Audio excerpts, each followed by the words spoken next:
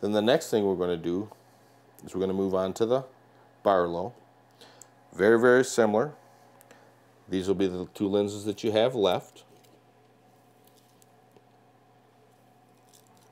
And again, you're going to notice one of them is convex on both sides, one of them is flat, and then on the other side it's concave. You put those two together and you put the flat side, okay, toward the short side of your holder. So the flat side is toward this short ring side, okay? The concave side is toward the long side. Then you just